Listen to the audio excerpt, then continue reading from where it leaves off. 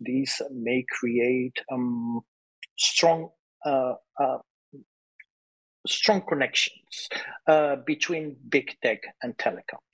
And these may have a negative impact on markets, may have a negative impact on competition, will create entry barriers, and particularly may affect, may endanger small businesses that want to enter the market of the provision of content and applications in the online world. Because of course, I mean, if this is the solution that is adopted, big tech companies will have the expectation of a better treatment or privileged treatment, in as much as they are also being forced to pay for having access or for using telecom networks. So again, these may create entry barriers to the market.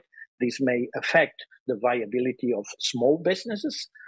These may affect, let's say, the construction of a digital internal market